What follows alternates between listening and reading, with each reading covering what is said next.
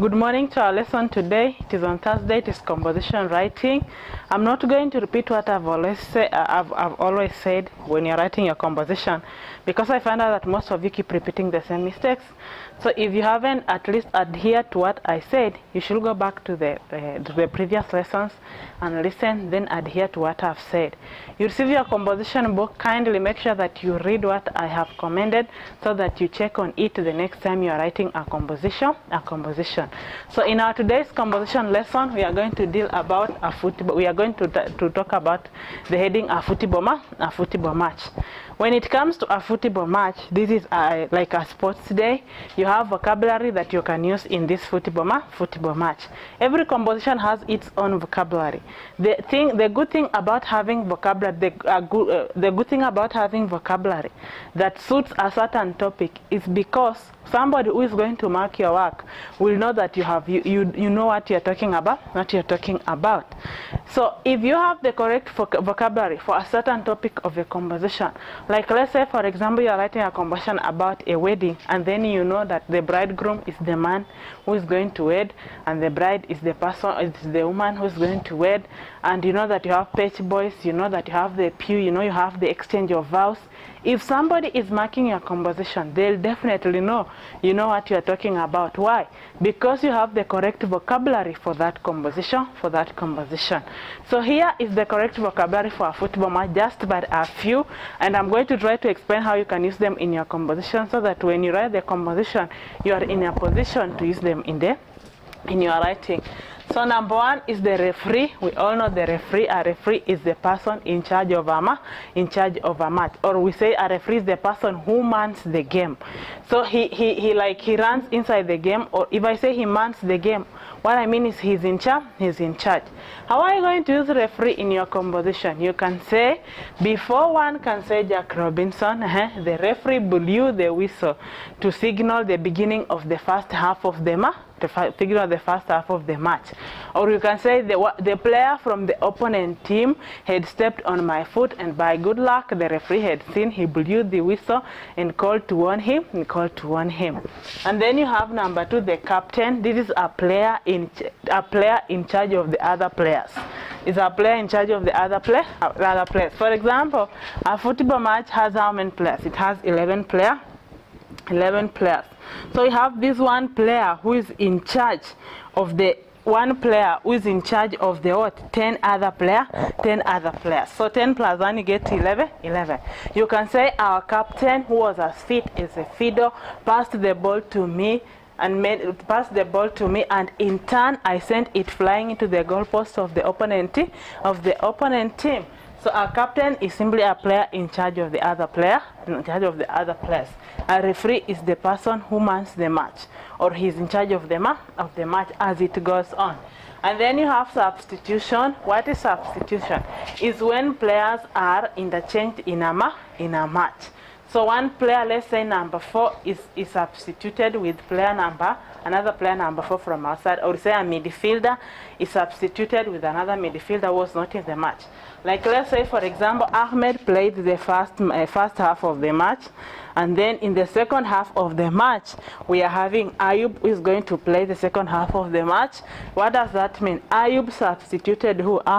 Ayub substituted Ahmed. So that's what we call substitution, when players change each other in a match. And you can be substituted because maybe you have an injury, or you are tired. So you can say our player number 6 who had his leg was substituted by our other midfielder Yusuf. So you use substitution in your composition. I say substitution, the process of substituting. So instead of saying substitution, you can say he was substituted to make it the past tense. And then you have linesmen. The linesmen help the referee in manning the game. We have a linesman at each goal area. So let's say this is my football field. I'm having this. Let's say this is my football field, and then inside here I'm having a captain, but here I have one linesman, and another and the other goal area I have another linesman. What is their work? They help the referee to do what? To man the game. Like they see mistakes that maybe the referee could not could not see. So what can you say? And these linesmen have flags, carry flags, like some sort of flag. So you are going to say the linesman raised his what? Raised his flag to signify to signal to the referee that the ball was out of the sideline. If I say a sideline, this line that here, the line, this one is called a sideline. So how are you going to do that in a conversion? Say one of the linesmen raised his flag or raised his flag to signal to the referee that the ball was out of play, or the ball had crossed the sideline. If I say the ball is out of play, I mean it is not what? It is not in the field, or it's not in action. So if a ball goes out of the sideline, then we have what we call a throw-in. Are you getting that? So you have what we call a throw-in. So when the ball goes out of the sideline, you have a throw-in. And who sees this? The linesman. So the linesmen are the people, or these other two people that help the referee to man the match. And then we have the goalkeeper. Each team has a goalkeeper. For example, let's say we are having Bula Sagara FC playing against Garissa FC. Garissa FC is simply Garissa Football Club, and Bulasagara is Bulasagara Football Club. When you write in your composition, don't say Bulasagara FC. Write them in full. Why don't we use abbreviations in compositions? For your own good as a learner, so that you can be able to come up with the correct length of a composition. And sometimes you can write the short forms of words in composition, and maybe the person marking your composition does not know the meaning, does not know the full meaning of those letters. That's why it's good to always come up with the correct word, with the full word, not the abbreviations. So each team has a goalkeeper. Who is a goalkeeper? The player that mans the goal area. The player that is in charge of the goal area. The player that makes sure that their team does not get scored. Or he's the person that determines the match actually. If he's a good goalkeeper, then the opponent team, when the opponent team tries to score, he makes sure that they don't score. So each team has a goalkeeper. Like we don't have one goalkeeper for a match. We have two goalkeepers. So you can say our goalkeeper, who was as tall as a giraffe, could not allow the player from the opponent team to score. When he shot the ball, he flew and caught the ball in the air. So you can use that in your composition. And then what is to dodge? To dodge in a football match simply means when you are with a ball and you make sure that the opponent team or a player from the opponent team does not get the ball. So you can say I dodged for the captain from the opponent team. And then when you dodge a person, you make sure that the person does not get the ball. That's simply what means dodging means. The person, you are with a ball, and you make sure that the other person does not get the ball, not your teammate. The person from the opponent team, another player from the opponent team. So the opponent team does not get the ball. So what do you say? You simply say, when the ball was passed to me by our player number 6, the player number 7, or you can say a player from the opponent team, tried to tackle the ball from me, but I dodged and moved forward with it, passing it to our player number 7. You can use player number 7, you can use to my fellow player, especially if you don't know player number 7 plays where. If you don't know that, you simply say I passed it to my teammate, who in turn sent it flying into the goalpost of the opponent team. What does that mean? If you send a ball flying into the goalpost of the opponent team, it means you people have scored a goal. So when you dodge, it means you are in a position, you have a ball, and you are in a position to make sure that the player from the opponent team does not get this ball. And then you have dribble.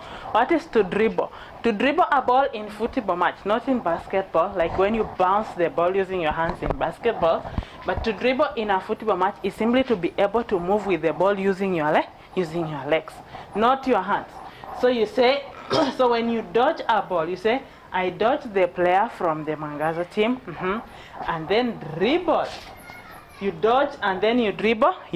And what is to dribble? To simply move the ball with your leg. You say I dribble and then passed it. Don't say some people say in composition and then I kicked it. and then I kicked it to our player number 7. Don't use kicked it. Say I passed it to our player number. That's why it's called a pass. So you say, I dribble, you dodge the ball, and then once you've dodged it, you've dodged the other player, you dribble it. So what is to dribble? To be in a position to move with the ball using your legs. So you say, I dribble the ball, and then passed it to our player number 8. Who in turn did what? If he scored a goal, well and good. Or if he tried to score a goal, not bad. And then you say, you have next is to tackle. What is to tackle? Like in a football match, dodge is like the opposite of tackle. Why? Because, we said we're dribbling, and then we are going next to tackle. Is a vocabulary in composition. Now, what is to tackle? Like when you're writing this composition, to tackle is like the opposite of dodge. I said when you dodge, you are able to make sure that the opponent team or a player from the opponent team does not get the ball, get the ball. You are able to move with the ball without them getting it. But when you tackle the ball, what does that mean? You take the ball from another player, not your player. You cannot tackle your teammate. You tackle a person from the opposite team. So let it not happen in the composition where you say, I tackled the ball from our player number 7. Seriously? No. If you are in the same team, you don't tackle each other. You pass the ball to each other. But when you tackle a ball, you tackle it from the opponent team. Like I can say, our player number 6 tackled the ball from their player number 8. He in turn passed it to me, and I scored a goal. So if you tackle, like in a football match, it is the opposite of dodge. And then you have kickoff. What is kickoff in a football match? It is simply the beginning of a match. Why should you come up with kickoff? It's a phrasal verb. Yes, you are going to earn marks for that. Why? You write your composition and say, the game started at 11:20 on that fateful day. Another player says, the game kicked off at exactly 11 a.m. The person with 11 kicked off 11 a.m. The person with the game started at 11 a.m. The person with kicked off gets more marks. Why? This person has used like a phrasal verb in the composition. There is no problem with you saying the game started at 11 a.m. But make your composition have some flavor. Use kickoff instead of having what? Use kickoff instead of having the game started. So you can use this vocabulary in your composition. You don't understand how to use a vocabulary in the composition. I said go back. If you are watching the YouTube video, then you go back and just listen to how I've used it in the composition. So that having been said, I have what we call concluding phrases in composition. Why have I come up with concluding phrases in composition? Because I was marking your compositions, and as much as it has been a song, I've been singing all day long. In every video. Conclude your compositions. The concluding part of a composition always stands on its own. It doesn't matter if it is a single line or if it is a single word. It stands on its own. But what is absurd is that most of you do not even follow instructions. This is what you are going to do. Once you've written a composition, unless it is an ending composition, unless you have been given by an ending. Why? If you've been given an ending in a composition, then you must end with that ending. You have been part of the ending part that you have been given. But if you've been given a beginning of a composition and you're supposed to write the composition and come up with your own conclusion, then you can conclude. You have these phrases that you can use to conclude your composition. So for example, I'm writing my composition about a football match, and maybe my last paragraph is going to read, when the final whistle was blown, fans from Mwangaza team jumped up in jubilation, celebrating their much awaited win. Full stop. And then in a different paragraph, the ending paragraph of my composition, I'm going to say, all in all, nothing can wipe that day out of my young mind. Full stop. Or you can say, the day has remained so vivid in my mind that I feel as if it were yesterday. That is another one. The day is a star in my mind that will twinkle for ages. And then you can say, the memories of that day are still caged in my heart like a bird of rare color in a zoo. Now, these are concluding phrases. I've given 4. Why do I have 4? Like, there are so many concluding phrases. I'm not saying maybe you know a concluding phrase, you shouldn't use it in a composition. No, just use it, but make sure you use it correctly. It should be a paragraph. The concluding part of a composition is a paragraph on its own. Don't mix it up. So you can have this, there are 4, you can choose one, you can choose one. The problem, the mistake some of you are going to make is, now you've come to the concluding part, say, when the referee sounded the final whistle to signify the end of the match, we jumped up, or you can say we jumped up in jubilation, or we broke up into a frenzied what? A frenzied celebration. For we had what? For we had won the coveted trophy. Now, then you come to the last paragraph and then you say, all in all, nothing can wipe that day out of my young mind.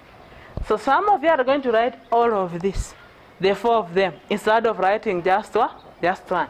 All in all, nothing can wipe that day out of my young mind. The day has remained so vivid in my mind that I feel as if it were yesterday. Just use one. It's a concluding phrase, you just use one of them, Now, when you want to write this composition about a football match, this is what you should keep in mind. There are 2 sides about this. One side is you are either going to be a player, you are either going to be what? A player. You are going to be a player, or if you aren't a player, you are a spectator. There are 2 sides of writing the composition. Are you a player or are you a spectator? And if I say a player, like you have to be a player in a composition. You don't have to have played before to be a player in a composition. No, you just choose a side. You're going to choose a side you are comfortable with. Like, are you comfortable writing a composition about a football match as a player? Are you comfortable writing the composition about a football match as a spectator? Which side do you want? And like I've said previously, when you choose a side, make sure that the side you choose, you have pointers to it. And if I say pointers and mean, what I mean is, do you know what you're supposed to write as a player? Do you know what you're supposed to write as a spectator? Ask yourself, how many expressions do you know about if you're writing this composition as a spectator? How many expressions do you know if you're writing this composition as a player? Which better way? Maybe you know how to write a composition, a composition about a football match as a player, and at the same time as a spectator. No qualms. But again, ask yourself, which one are you better at? Are you better when it comes to you writing the composition as a player, or are you good when it comes to you writing the composition as a spectator? Write down whatever write down the guiding questions that you have to use when writing the composition. You just write for each. As a player, you write. As a spectator, you write. Find out where you are good at. If your A is better than B, then go for A. If B is better than A, then go for B. Now, if you are a player, then you are going to be in the match, which means you are going to give yourself a number. Maybe you are the goalkeeper, maybe you are the captain, maybe you are the midfielder. Whatever you want, just choose a side. And if you are a spectator, it means chances are very high if you are a spectator, you are a fan. And maybe a fan of one of the teams. So you can choose a side. If you are a spectator, which team are you a fan of? Which team are you a fan of? Are you a fan of maybe, let's say, Garissa Football Club? Or let's say, are you a fan of, let's say, which team? Whatever. Bulamzuri Football Club. Choose a side. If you want to be a player, well and good. If you want to be a spectator, well and good. Just make sure that the side you choose, you know what you're supposed to write. You know what you're supposed to write. So I'm going to post the expressions that you can come up in these compositions, and then once you find the expressions, I'm hoping that when you see the expressions, then you are going to ask questions about the expressions and how to use them in the composition. You just ask me whatever you don't understand, then I can send a voice note to you, so that you are in a position to write a good composition. And those of you who have kept writing in your compositions, write well, shape letters well. I'm not going to repeat the same. Have a good day.